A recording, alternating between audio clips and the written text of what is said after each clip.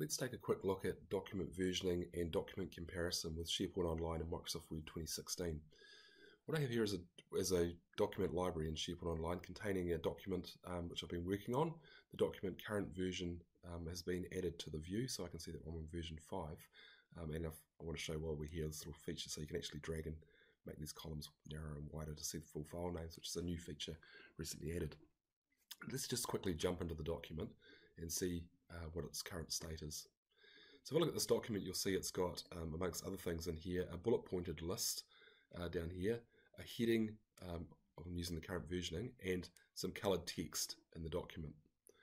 At the top of Word Online, I'm going to click back to the document, shared document library. Now if I right click on this document, I get the option to, in the context menu, to see the version history. So I'll do that, so right clicking, wait for the screen to catch up, right click on here, and then choose, let's try that again, version history. And from the version history, I'll see all of the previous versions of the document. In this case, I've only got major versions enabled in the library, but if I had minor versions, they could also appear in this list. So what I want to do is compare version 5 of the document, which is the current one we just looked at, with version 3. By clicking on the date and time of version 3 here, Microsoft Word will open the version 3 of the document up into Word for me. You'll see in the background that it's got version 5, which I previously hadn't closed, but it doesn't need to be open. Once that's open, Word gives me an option, knowing that I'm on a previous version, to compare versions. So I click the compare option here. And the first thing that you'll notice is that on the screen, it's got some markup. So showing me where the changes have occurred in the document on this side, in the main panel. And on the right-hand side, I've got the original document, which is actually version 5, so the latest or the current version of the document. And then down here, I've also got version 3, which is the one which we're currently looking at. And you can see at a glance the differences between them. One of the great things here is it's very quick and easy to spot the differences, but I can also accept and decline changes. So if I click into here, I can accept and reject as well. So the same as you can with document markup. So now I've just accepted that version there, and I'm going to click on this one here and accept that change as well.